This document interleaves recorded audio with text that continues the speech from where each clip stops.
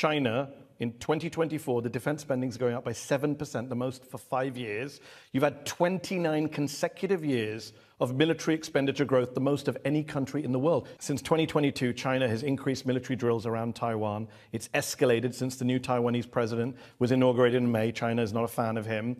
Since then, there's been almost daily activity involving China's warships, drones, cyber attacks against Taiwan. China is getting ready to invade Taiwan, isn't it? There is only one China. Taiwan is part of China, and the government of the People's Republic of China is the sole legitimate government for the totality of China. The exact status between the two sides of the Taiwan Strait is the unfinished civil war back in 1949. So ever since the beginning of the 1980s, China does not want to use a war to solve this unification problem. You don't want to use a war, but you're surrounding it with ships, drones, cyber attacks, and making lots of threats. Each time when the separatists in Taiwan want to push the edge of the envelope, they will come across more and more demonstration of the commitment of the Chinese nation to eventually achieve peaceful reunification or otherwise. Your defense minister said anyone who dares to pursue independence for Taiwan will be crushed into pieces and face destruction. Sounds like a truly peaceful guy.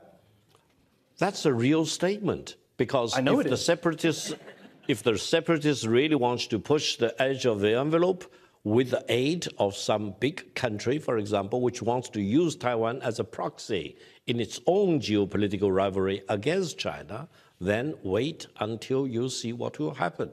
Reunification will be achieved, and China is the only permanent member of the United Nations Security Council which has not yet achieved a complete reunification.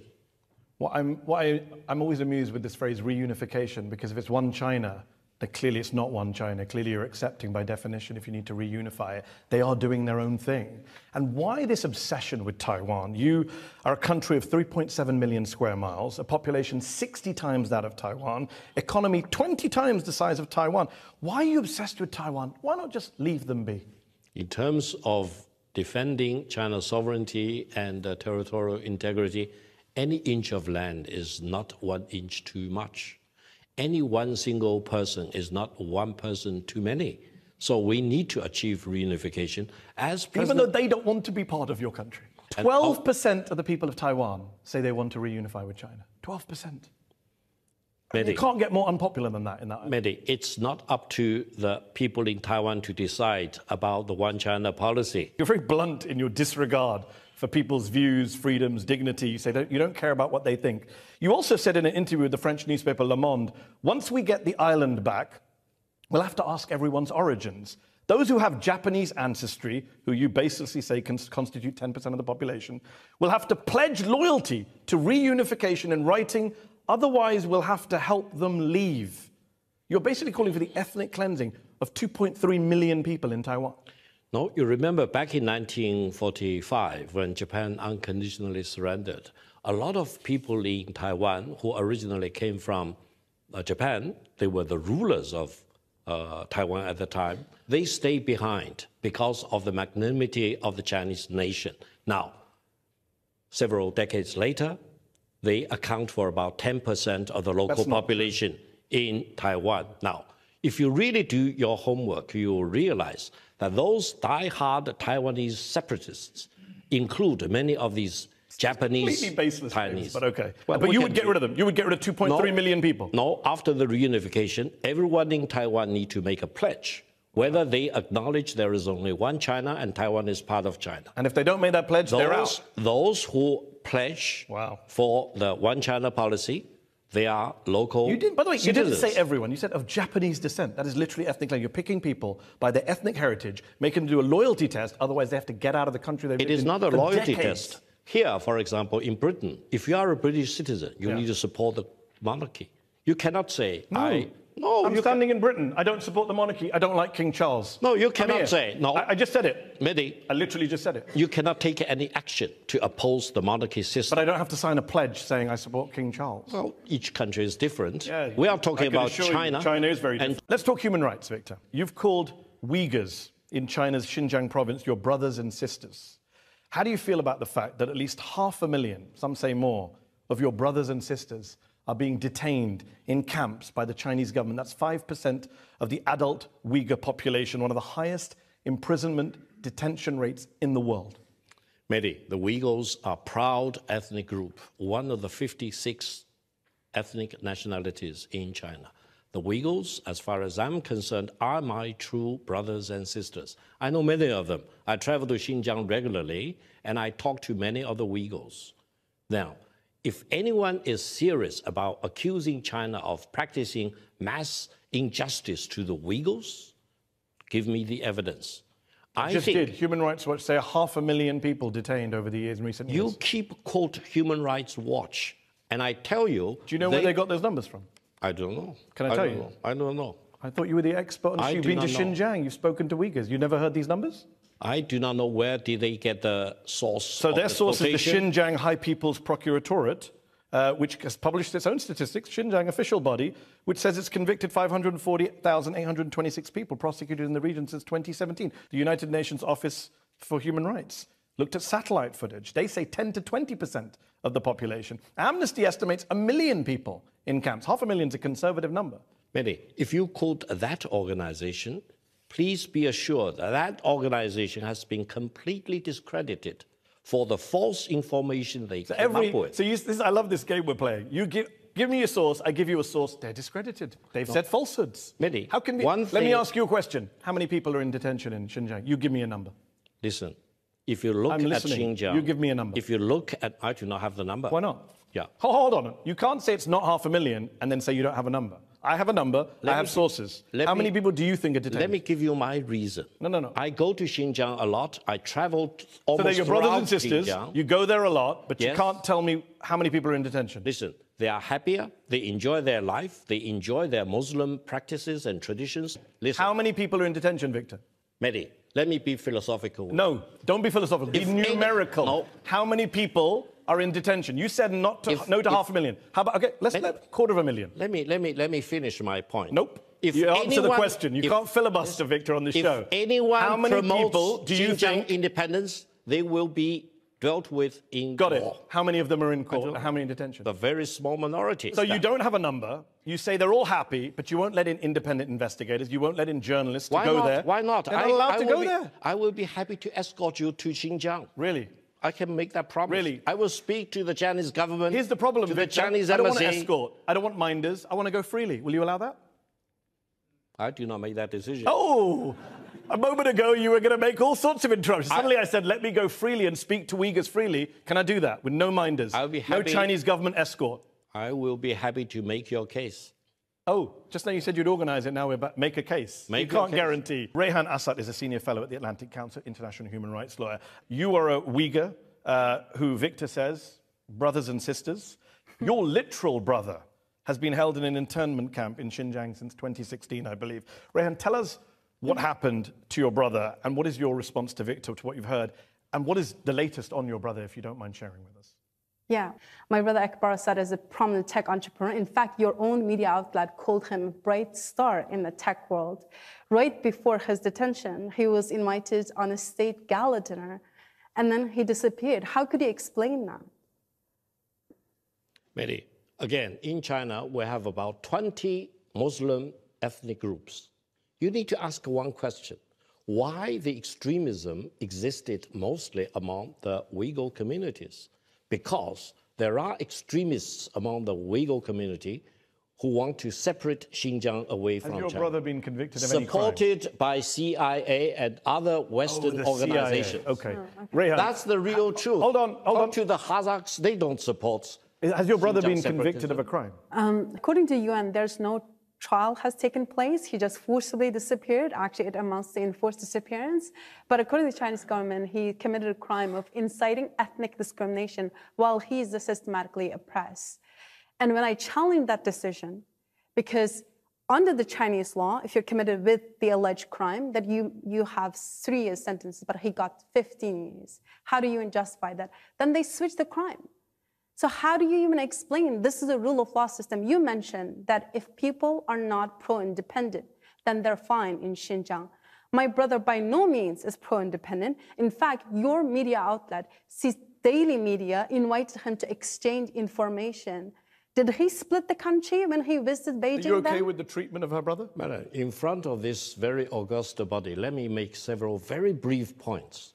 The real crime involved by some of the Uyghur people are agitating for Xinjiang independence. They violate the One China policy. Now, separate from that, different communities may find their own different problems which need to be sorted out in the course of law. And I hope... But her brother's been detained for 8 years. Well, I do not know the charge. I hope I can help you to really look at the case, at the accusation against him. Yeah, I hope your brother is not guilty of inciting for separatism of Xinjiang. Briefly. If that is the case, then let the law take its course. Well, your media outlet called him a model citizen who is a promoter of ethnic unity in Xinjiang. Have you been able to speak to your brother or see him? No, not at all. For 8 years, he's forcibly disappeared. Up until last month, for the first time, my parents saw him. What kind of justice system is that? You're making a mockery You're not of the just rule of detaining law. them, Victor. They're being tortured. Numerous testimonies the UN has collected. Are you okay with that? Mehdi, when you talk about torture, think about Guantanamo Bay prisons. Oh, my word. Rather than in Xinjiang. Xinjiang is a place of great peace and stability. The accounts, hold on, as a Victor, the separate accounts of country. detainees include being beaten with batons, electric batons, while strapped in a so-called tiger chair. 158 being subjected to interrogation with water poured on their faces, prolonged solitary confinement, forced to sit motionless on stools for long periods. You're okay with this? This is the proud Maybe, China? probably you are reading the case in Iraq committed by the American soldiers. I'm reading the UN report in August 2022 from detainees who came out of camps in Xinjiang. Your brothers and sisters, but these brothers and sisters you don't seem to give a damn about. How do you know any torture happened in Iraq out of interest? I know. How? I know for sure. How? I talked to the Iraqi ambassador in Beijing. Okay. He wept in front of me. And I'm sure Rehan's parents have wept, and you don't seem to care. And I hope you will tell your brother, be a staunch supporter of One China policy, be a proud I cannot Chinese tell him he's Uyghur, in prison. She can't tell him because she can't speak to him, because you deny access, Victor. China. Victor, she can't speak to him. Are you going to arrange it? Are you going to arrange a visit now? I'll be happy to help you to make a phone call. There's a lot of promises being made here, guys. You should follow up on this afterwards. You are all witnesses. We are witnesses, indeed. Here you have Rishi Sunak, the former Prime Minister, was called a pint-sized loser by a Labour politician. No one in China has that kind of freedom to talk about their government, to talk about President Xi Jinping in that way. You can't say anything like that. You wouldn't dare say anything like that because you know what will happen to you when you go home. You know what will happen to your family. That's what China is.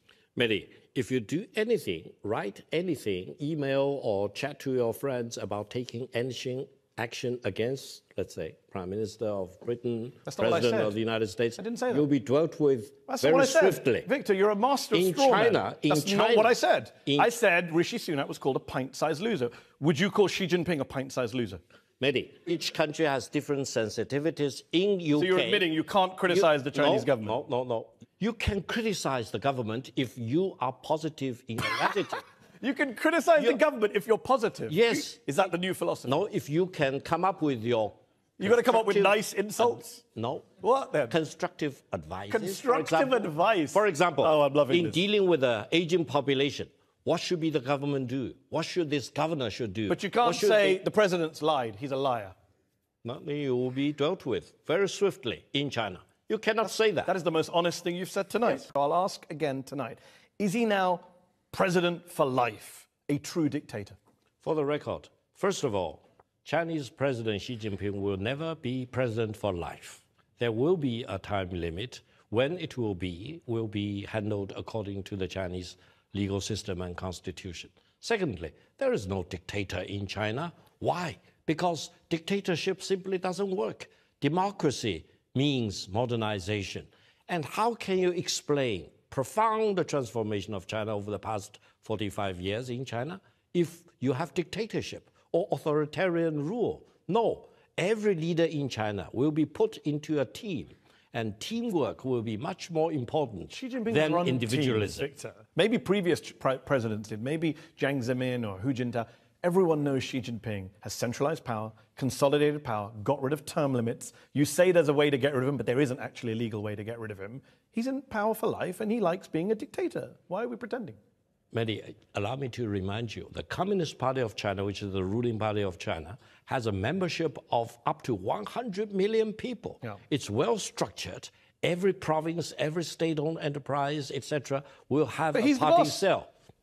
There's no division or debate within the Chinese Communist Party. Listen to me. No single person in China can dictate to a population of 1.4 billion people and 100 million membership of the Communist Party of China. Okay, let's test that. That's a mission impossible. Let's test that proposition. The president won a vote last year. Won a vote. I'll put that in air quotes. Do you know the tally of last year's presidential vote in favor of Xi Jinping by the National People's Congress? Part of that structure you just advertised to us. What was the vote? Can you tell our audience here? I think it's up to about 100%. That doesn't... 2,952 to 0. Yes, that's exactly what I said. Could you not find a few people just to make it look a little even? One or two? Mehdi, it's not surprising. It's not surprising. 2,952 to 0. That's one-man rule, my friend. In the Chinese system, everyone supports the Chinese president.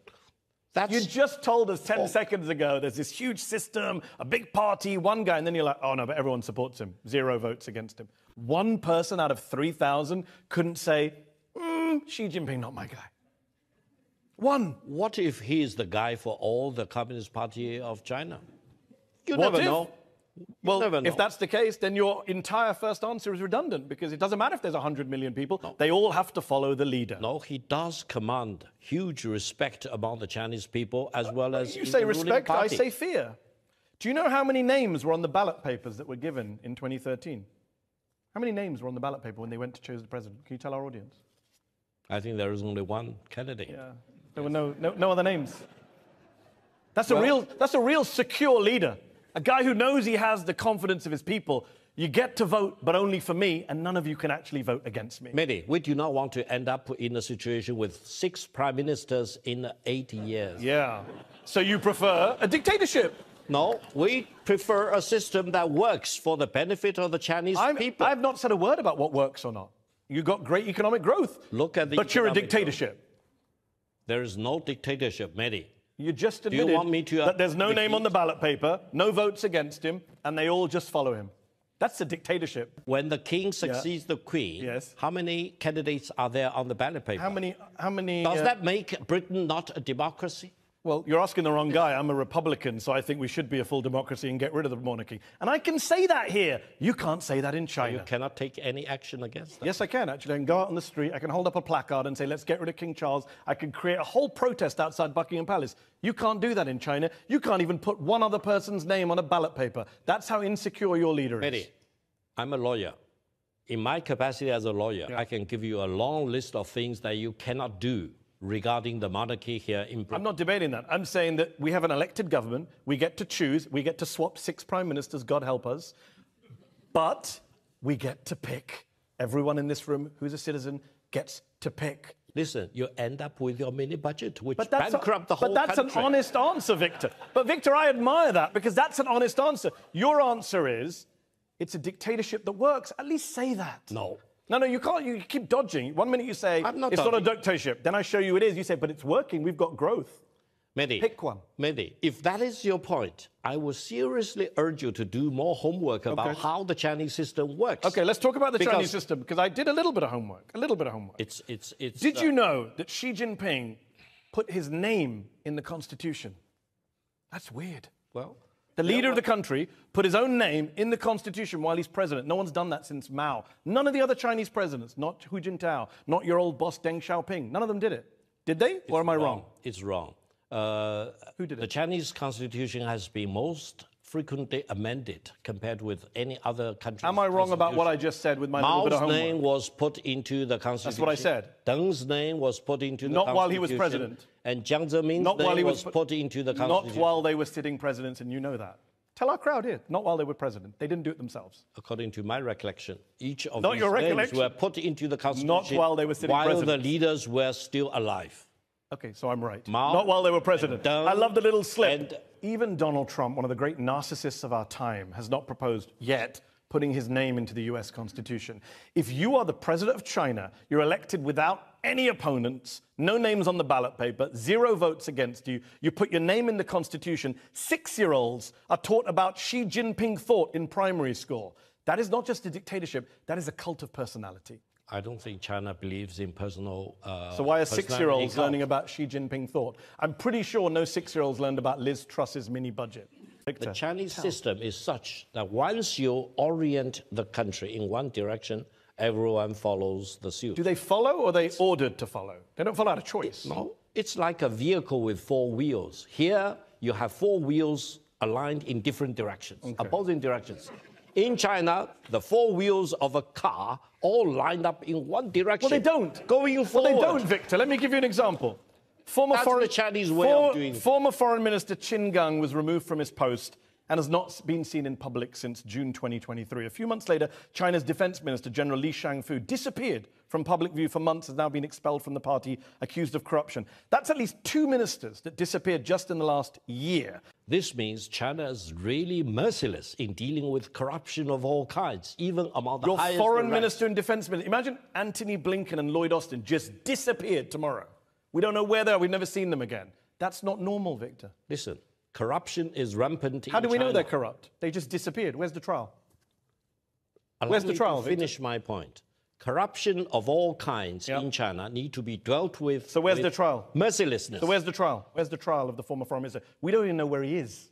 Mehdi, those things you don't know doesn't mean doesn't happen. Where is the trial for this man you're just accusing of corruption? Qin Gang was my good friend for more than 20 years. Where is he then? He is involved in corruption. Where is he? And he is dealt with very swiftly. Where is he, Victor? Regardless of He's your good friend. You don't know where he is.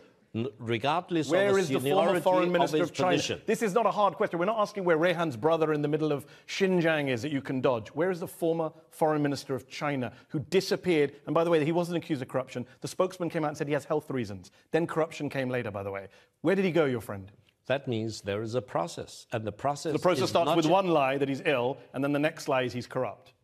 He may be ill. You never know. I mean, he's probably ill after he's been in a Chinese prison. He may be ill now. You never know. Exactly. But at least Where is he? Qin Gang lost his job Victor, where is because he? of his corruption. Last question. That's the point. Where is he? He's somewhere in China. You will never see him. He is among the 1.4 billion people. And no, it's not just him. There's many other people who have disappeared. The previous defense minister disappeared. The Ministry of Industry and Technology disappeared. The former Interpol president disappeared. In China, you just disappear if they don't like you. That's the rule of law in China. I'm so happy they disappear, because if they keep doing their job, they will bring greater disaster. Victor, be careful what you wish for, because everyone's watching this show, and if you get something wrong tonight, maybe you disappear. If I disappear, I hope you will bail me out. I'd have to find you first, and China is apparently a big country. My question is, as a dissident from Hong Kong, knowing that I cannot express freely in Hong Kong or in the UK without risking other people in trouble, I also know that you just now made claims about there's free speech in China, and it's possible to criticize the Chinese government just now again. Can you please demonstrate that free speech and tell us what are Xi Jinping's 2 worst mistakes in the past 5 years? Great question. If you can demonstrate to us that it's okay to criticize Xi Jinping, the Chinese government, and China, or even just say Xi Jinping kind of resembles Winnie the Pooh, would be good enough for me. Thank you. Victor, do you want to take that question? Well, thank you. I would say China need to make more prompt, take more prompt actions in dealing with the dramatic aging population in China and the dramatic demographic decline. Do you think Xi Jinping's to blame for not being fast enough on aging? No, I think the whole Chinese government, including the Central Committee, State Council, local government, need to take actions quickly to reverse that dramatic aging population problem and demographic decline. We're not going to get a criticism out of you. Let's go back to the audience. I would like to ask you a question on Tibet. Tibet, after 74 years of Chinese rule, is still under lockdown. No journalists, no individual tourists, even Tibetans are not allowed to see their families. What is China afraid of to keep Tibet in such a tight control and Tibetans in such an inhuman existence in our own country? Sir, ever since the Yuan dynasty, if not even earlier, Tibet has been part of China. Through different dynasties, different historical periods, I can assure you, during your lifetime and mine, Tibet will always be part of China. Why are you so insistent on ruling places that don't want to be ruled by China? No, Tibet is part of Tibet, China. Taiwan, they're not happy in Xinjiang. Tibet being part of China doesn't depend on whether you like it or not. It's a megatrend of our time. A megatrend. And you need to accept that before you will feel free to go back to China, So you to don't visit Tibet. You sound like you're threatening the man. No, I'm not. You said you have to accept that before you can go back. He's from that place. You live in peace in Britain, that's good. But he's a refugee. But if you want to go back to Tibet, acknowledge Tibet is part of China, period. And what if he doesn't? He can't go back to his home. You cannot go back. Because China doesn't want to see anyone advocating for the independence of Tibet. Why can't no China... way, that will never happen. Victor, why can't China rest on its own merits? Why the bullying and the threats? We're going to break you to pieces, Taiwan. You can't go back until you sign this document or that declaration. Why the insecurity? Second biggest economy in the world, major power. You sound so insecure. China's security rests on the principle that there is only one China. And Taiwan is part of China, Tibet is part of China, and Xinjiang is part of China. Period. And even if the people there don't want to be part of it, you don't give a damn. The majority of the people live happily as Chinese How do we know? citizens. Did you do a vote? I will go with you to Tibet. We're going to go to Tibet and we're going to talk to all the Tibetans. And possibly I also can go to Taiwan. Tibet, but the guy who's from there can't go there. You sound ludicrous when you say this stuff, I'm sorry to say. Let us go back to the audience. For many in the Uyghur diaspora, we have not been allowed contact with our families at home within the Uyghur Autonomous Region since 2017, when Chinese government started detaining more than 3 million plus Uyghurs into their high-tech surveillance concentration camps. My question to you, sir, what's the Chinese government trying to hide from us? Second, Okay. why can't we not talk freely with our families? Okay. Yet another Uyghur. So many Uyghurs, the same story, the same questions. I'm always very happy to see wherever I go a Uyghur person, because I do consider the Uyghurs as my brothers and sisters. On one condition, though. Part of me is starting to feel sorry for your actual brothers and sisters, I'll be honest with you. On one condition, though, Uyghurs need to acknowledge that Xinjiang is part of China. That's a big precondition. If you do not accept that precondition, hold on. You are not my brother or sister. Hold on, so that's fine. You don't have to be brothers and sisters, but can he not talk to his family? It depends on where your family is. There are indeed Uyghur separatists who want to promote separatism of Uyghur, But what about the people who are not separatists who just disappear? Turn Xinjiang into East Turkmenistan. This will never happen. Listen to this. Call your friends to stick to the one China policy. He just wants to talk on the phone to a family member. years old. 7 years I didn't speak to my mother. I want to speak to my mother. I am British Uyghur. I want to speak to my mother. Do you understand? Literally support one China policy, support Xinjiang being part of China. Victor. Period. Do you have no heart to see this man who can't speak to his 82-year-old mother? Is she a separatist? I wish your mother is here in this hall talking to you. And why don't you let her go? Us, So then maybe she could. But then, on one condition, in China, zero tolerance of any separatist movement. An 82-year-old woman is a threat to China. What does that say about China? I hope she's not a separatist, but if she's a separatist, she will be dealt with by law. Period. Victor, before we finish, I have one question for you. We're in the UK. We're in Conway Hall, historic free speech society. Could we do a show like this? Could I interview you like this? Could Rehan come be on a panel like this in Beijing, in, say, the Beijing International Convention Center? Could we do a show like this? Audience members freely ask questions. You take questions from everyone. No one's vetted. No one's threatened. Could we do this in Beijing? Mehdi, if you ask me to line up all the support, you will do that. Really, I can assure you that.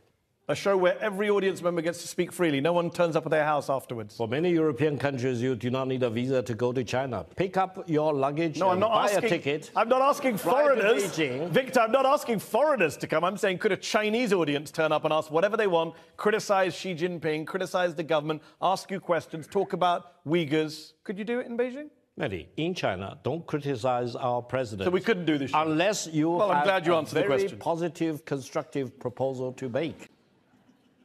From Criticism from the is horse's not mouth. Don't criticize unless it's Criticism positive. is not the only goal. Criticism with constructive speech purposes is a goal. will be a better free speech. Free speech is a goal we cherish on this show. I'm glad to have offered you a platform for free speech. I wish you could offer me one back. Victor Gao, thank you for your time. Thank you to the audience in Conway Hall. And thank you to everyone at home for watching this episode of Head to Head.